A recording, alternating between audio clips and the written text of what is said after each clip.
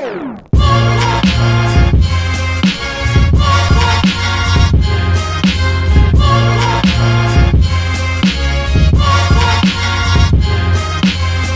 sunset is something that I always do, and it's not always 100% successful. So sometimes when we go to a place, the weather is not good, the sunset is not good. But at that time, I just bought the stabilizer for the smartphone. So I was actually just trying. And that was a perfect evening with a very, very good sunset. It's a huge news when they send me an email. They have to verify that the video is being shot by me. So I have to send them the original, the raw video. I was lucky enough because I posted that on YouTube.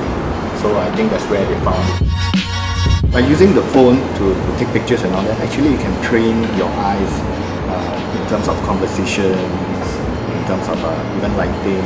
But most importantly is you need to know your phone and the limitations of what it can do, and you try your best to do it. Of course, there are a lot of apps that can help you achieve that, so you have to try and error. In terms of Instagram photos, it's all about the perfect imperfections, so that it is more relatable to normal users. So it's not about that perfect photo with perfect lighting and all that. From last year and this year, I'm dabbling into a little bit more on the videography side, as well as some stop motions and all that.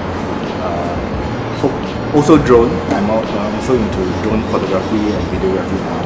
So, but trying to put a little bit more creativity into all these tools to see what I can come up with. I'm also moderating the Instagram community called Instagrammers Malaysia.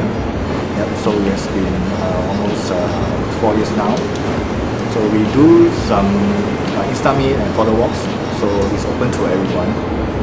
It's more or less like a gathering of Instagrammers. Just come out and just share your ideas, get to know each other. We try to always find a good location, so that everyone can come out and also have a good time taking photographs. That is one of our objectives, and make sure that they have a good experience, coming out and then enjoy the whole